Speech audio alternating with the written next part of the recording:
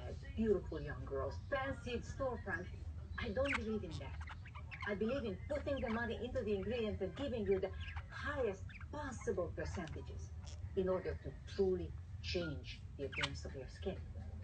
You write about this in your book, Secrets for Ageless Skin, that in the cosmetic industry there's some questionable practices that go on. Kind of an expose. Yes, it is called fairy dusting. Let's demonstrate what you mean. This is cocoa powder. Okay. Let's pretend that this is a very expensive peptide ingredient. All right.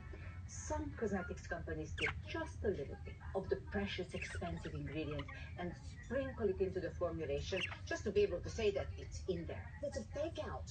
Exactly. It's on the label, but it's not getting to your skin. I do not believe in fairy dusting. This is what I do. I take my peptide ingredient or any other kind of ingredient and I really put some in there. You max it out. I max it out because in skincare, everything rises and falls on the percentages. And then I'm applying it in a certain sequence. And that's what I call the